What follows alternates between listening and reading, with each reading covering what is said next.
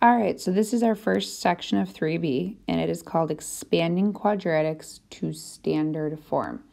So last chapter we learned vertex form. We are now going to get those into standard form, okay? All right, so we're going to get quadratic equations that aren't in standard form into standard form. So first off, our goal is I can convert quadratics to standard form. Do you know what standard form is?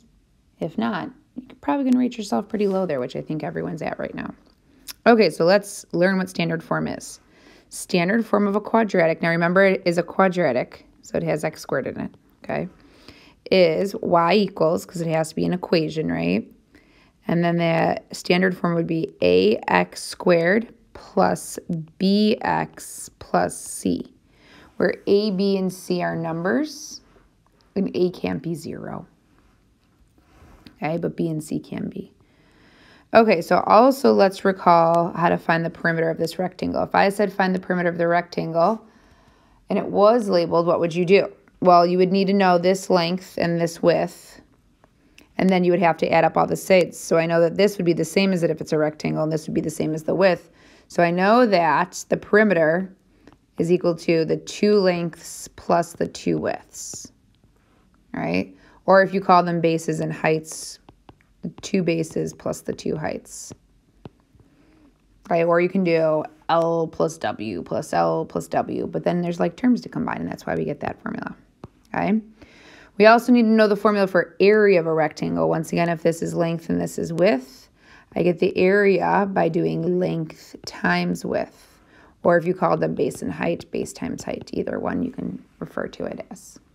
Okay, so those are the 2 things that we need to do to learn this process. So we're going to use the process of finding it with rectangles, multiplying these with getting area and perimeter with rectangles, and then it'll help you understand how to multiply or how to expand to quadratic form.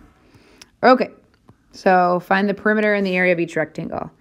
So perimeter is equal to 2 times the length, which is the 4 or the 6, it doesn't matter, plus 2 times the width, and then we get what that is. So I have 12 plus 8, which is 20. Now I should have a unit on this, but this is just practice. When we get to our area chapter, we'll make sure we have units. All right, area is just length times width. So length times width, 4 times 6, the area is 24. And then it's units squared, but once again, we're not worried about that just yet. Okay, so this one here, perimeter is equal to the 2 times 7 plus 2 times 12. Okay, so if you need to be using, or if you would like to use a calculator, you can. Okay, let me pull mine up just in case I need it at any point. I'll just throw it over here. And then you can just use this for the math that we're doing. So if you want to do 2 times 7 plus 2 times 12 and have it right there and say that's 38, that's fine. If you're like, I did it in my head, that's even better. Okay, area is equal to 7 times 12, length times width. Area is equal to 84. All right. Okay, so now notice we've introduced x's in them, okay, on purpose. So let's do perimeter next. Perimeter equals 2 times your length plus 2 times your width. So your perimeter is, I can't simplify 2x, so I'm just going to write 2x, but 2 times 8 I can, so 2x plus 16. Let's do our area, length times width, 8 times x, which is just 8x. Okay. All right, or you could have done x times 8, which is 8x, but we just like writing it this way, right, instead of this way. Okay, next one right here, I need perimeter. So I need perimeter is equal to 2 times my length, which I'll say is x plus 4, plus 2 times my width, which is 5. Okay, so this I can clean up by distributing, so let's do that. 2x plus 8. And then this I can clean up by multiplying, so that's 10. But then these are like terms, so I can combine them. So your perimeter is 2x plus 18. my area, length times width, so I'm going to do 5 times x plus 4. So now I'm going to distribute that 5. My area is 5x plus 20.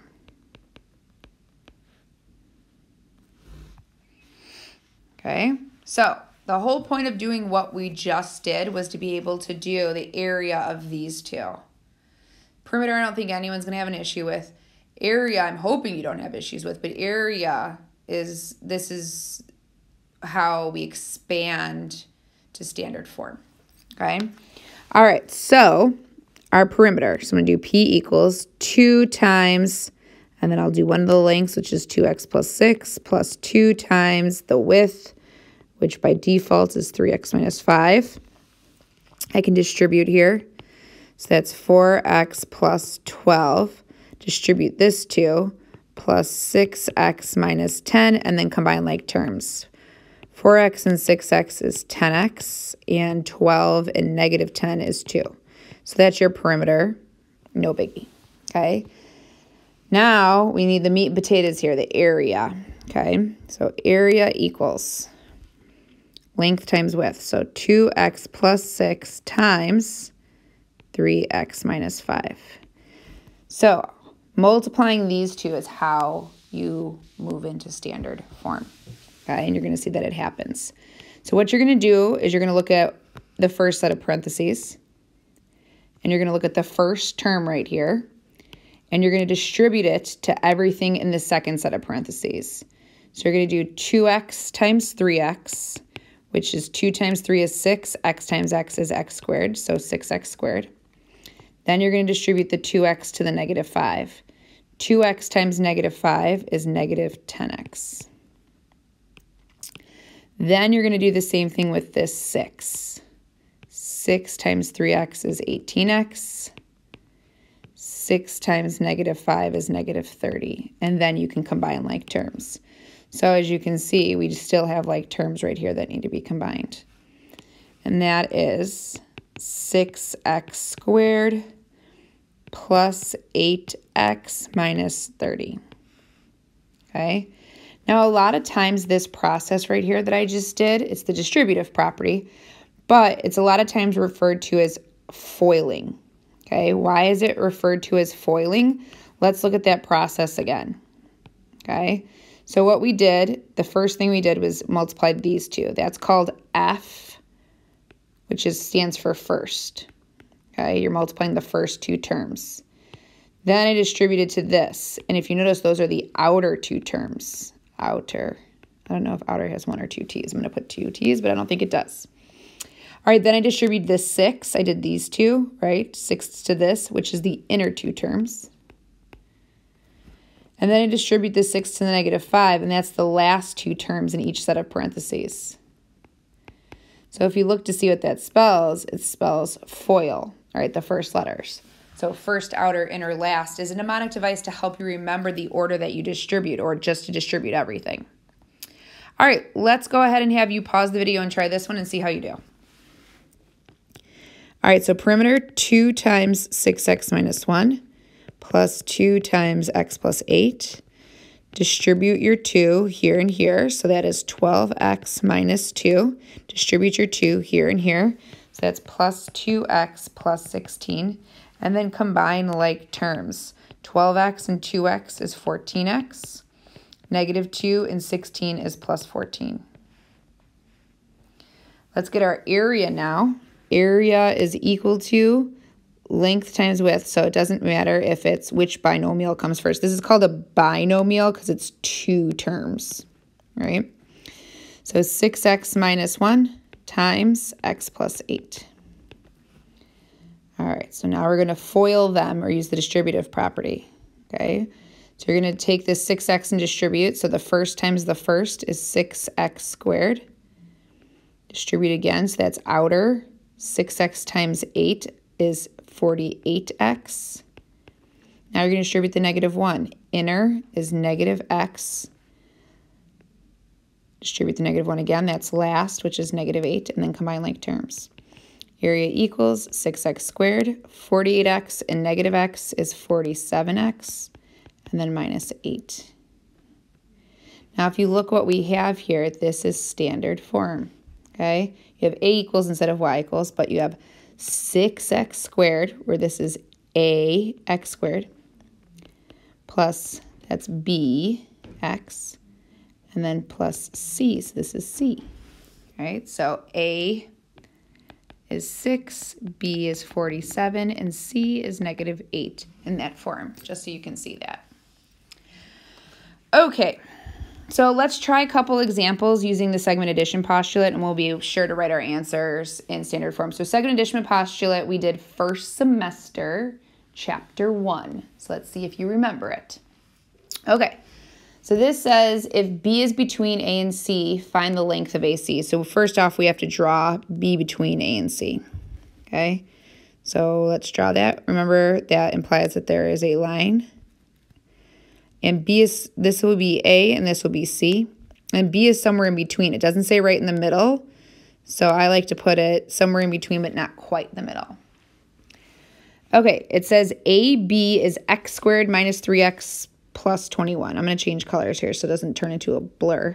So this is x squared minus 3x plus 21. And then it says that BC is 3x squared plus 2x minus 6. Okay. And it says find AC, the whole thing. Okay. So now what I want you to realize is that in the first chapter, if I said solve for x, you can't solve for x, right? If I would have said in the first chapter find AC, you would say not possible, not on information. But in this chapter, all I want to do is make sure that you can practice adding this plus this, right? So let's do that. We're going to do x squared minus 3x plus 21, put that in parentheses, plus 3x squared plus 2x minus 6. Okay, so first thing I want you to notice that this is addition. So all you're going to do is combine like terms. So I don't need all of these parentheses here if it's just combining all like terms. But I put them there for you to realize that. Okay, so combine like terms, I have an x squared and a 3x squared, which is 4x squared. I have a negative 3x and a 2x, which is negative 1x, or just negative x. And I have a 21 and a negative 6, which is plus 15. So I have AC is equal to that. So now if you look, that's in standard form. AX squared plus BX plus C. All right, here's another one. B is between A and C, so what I'm going to do is I'm going to copy this. Oh, I should paste it, not just move it. Copy. And then I'll paste another one down here. Okay, and I'll erase some stuff, though. There we go. There we go. Okay. So this one says the same, beginning starts the same. It says AB is x squared minus 3x plus 21. Ooh, I already have that labeled. That's great. But then it says AC is 3x squared plus 2x minus 6. So I don't have that labeled properly. This needs to move down here, and then I can say the whole thing is that. Okay. All right, so it's find BC, this one. So once again, if this was in chapter 1, we would have to solve for x, plug it back in, but we don't have enough information. Here, I just want to say I want my answer to look like this, something like that. So I know to get this, if I know the whole thing was 10 and this was 2, I would do 10 minus 2, that's 8. But it's this minus this to get BC. So I'm going to do 3x squared plus 2x minus 6 minus x squared minus 3x plus 21. Okay. Now, if you look here when this is minus, you can't just delete the parentheses. If this is minus, what you have to do is you have to subtract everything. You have to distribute the subtraction. So I'm going to distribute the subtraction right now. I'm going to do minus. This becomes minus and negative, which is plus. This becomes plus and negative, which is minus. And then I can change this to a plus. Now it's just combining like terms. 3x squared and negative x squared is 2x squared. So notice I did 3x squared minus x squared. 2x and 3x. I did 2x minus a negative 3x, which is 5x. And then I have negative 6 and a negative 21, which is negative 27. So BC is that quadratic. Okay. It says our ultimate goal today is to deal with problems like the ones below. So now we're going to actually get to how they look like on the test and on the ACT, SAT. Let's try some examples, write the answers in standard form. It says multiply out the following expression using what we have seen so far today. So I want you to multiply these two, okay? All right, so remember it's just the distributive property. FOIL is a mnemonic device to help you remember it. So I'm going to start with this and I'm going to distribute it to everything in here. So I'll distribute this times this, which is called first. 3x times 2x is 6x squared. 3x times 5, or outer, is 15x. Now I have to distribute the negative 4. Okay, so I'm going to do 4 times 2x, or inner. It's negative 8x. And then negative 4 times 5, or last, which is negative 20. Now I can combine these like terms. So I have 6x squared, 15x, and a negative 8x is plus 7x minus 20. Okay, so this is converting it, so now it's in standard form. All right, next one, try this one. Okay, so we have to make sure we understand what to do here because a lot of people will say distribute the square. There's no such thing as distributing a square. I want you to realize that. It's like saying, I don't even want to give an example, okay? It's like saying multi-divide-oply. It's just a made-up thing. There's no such thing as distributing a square, okay?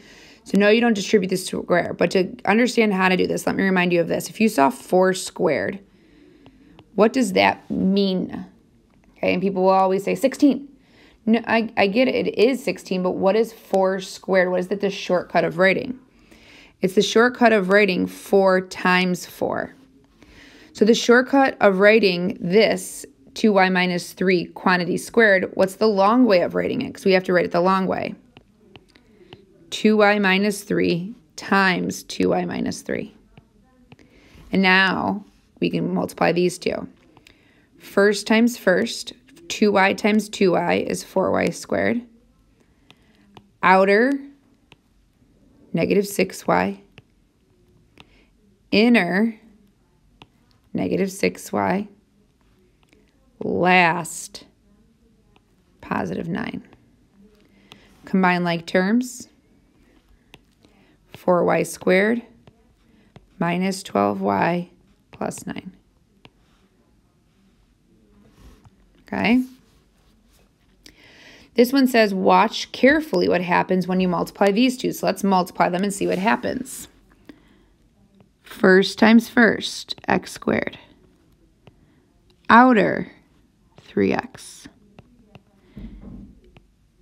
Inner, negative 3x. Last, negative 9. Combine my like terms. X squared, 3x and negative 3x cancel, minus 9. So notice it said watch carefully what happens here. What happens is that outer and inner cancel. Okay? These factors are called conjugates. Okay? They are in the form x plus a number. I should put a letter there so that we know it's the same number.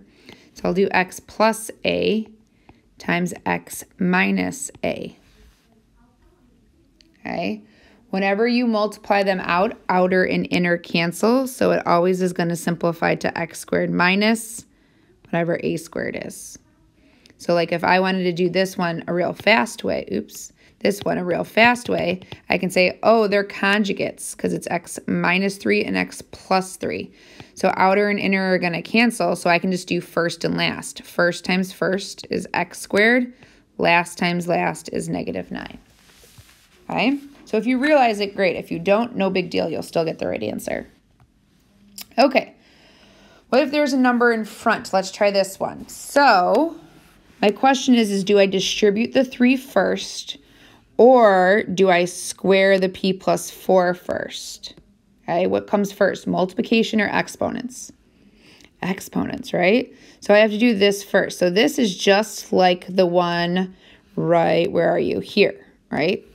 So p plus 4 squared, I have to multiply out p plus 4 times p plus 4. So I'm going to do 3 times p plus 4 times p plus 4. Okay? Now I'm going to multiply these two first. I'm going to leave the 3 in front.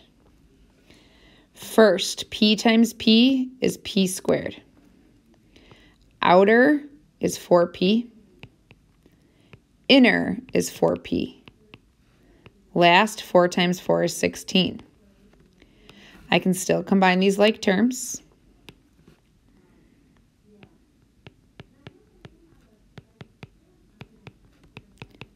But I'm not done. If this was like the last problem, this wouldn't have been here and I'd be done and that's it and I wouldn't need the parentheses. But there's this 3 in front, so I do have to distribute this 3 to everything. So 3p squared plus 24p plus, let me do this in my head, 16 is 48, duh.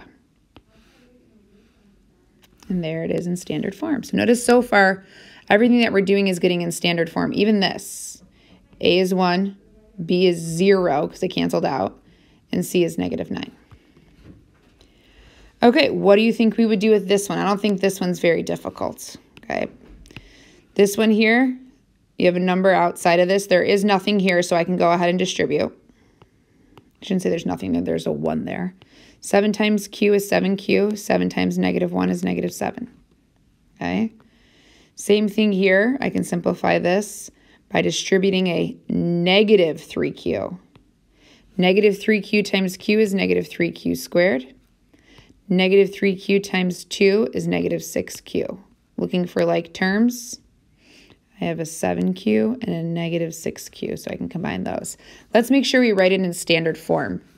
If we want to write it in standard form, our squared term comes first. That's a -3q squared.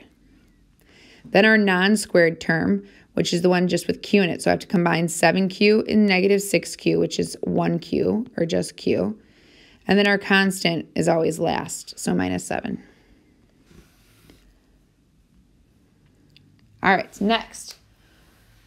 This is a little advanced. This is like an Algebra 2 topic, but I think that you guys will feel comfortable with it. What do you think we would do if I wanted to multiply these two? I can't use FOIL, because FOIL only works when it's 2 terms, which this is, and 2 terms, which this is not. That's 3 terms. But remember how we learned a FOIL. It's just the distributive property.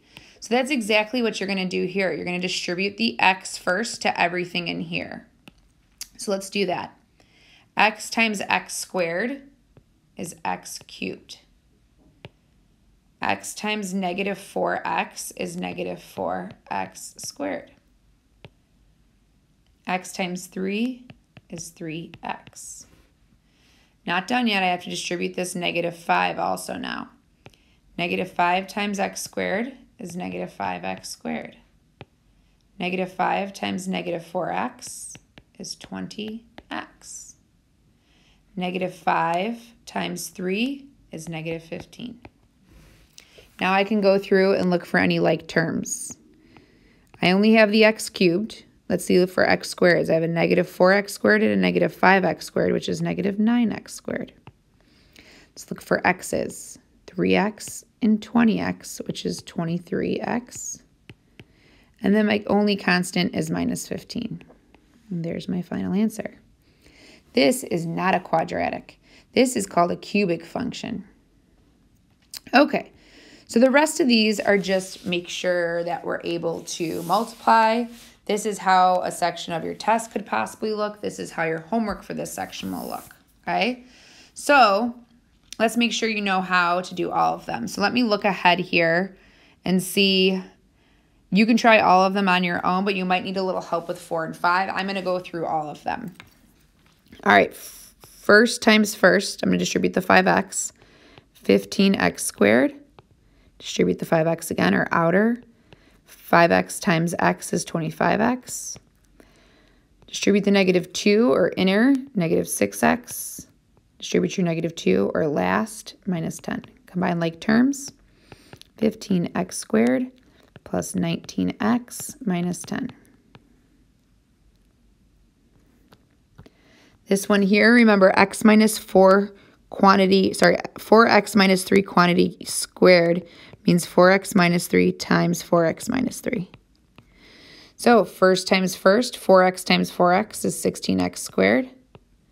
Outer 4x times negative 3 is negative 12x. Inner negative 3 times 4x is also negative 12x. Last, negative 3 times negative 3 is positive 9. These are like terms. They do not cancel out. 16x squared minus 24x plus 9. All right, number 3, I need to multiply these. You might already notice they're conjugates. So if you do notice that, you can just do first and last. But I'm going to pretend like I don't notice it. So first times first, 36x squared. Outer, 48x. Inner, negative 48x. Notice they cancel. Last, negative 8 times negative 8, negative 64. Those cancel. 3x squared minus 64. Okay, next one here.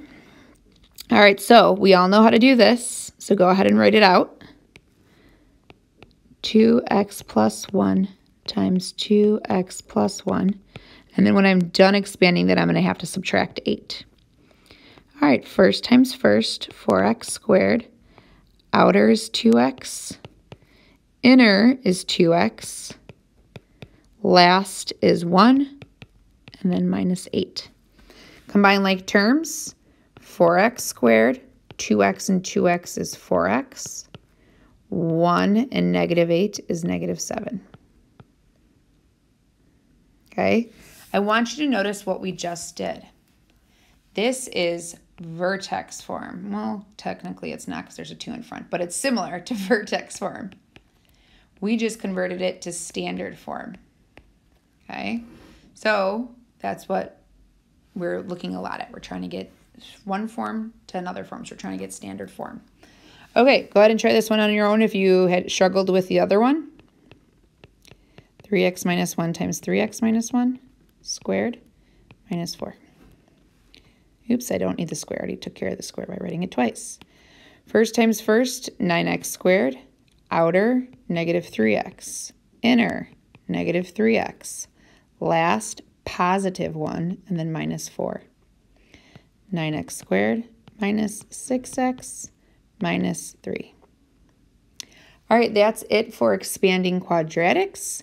You can go ahead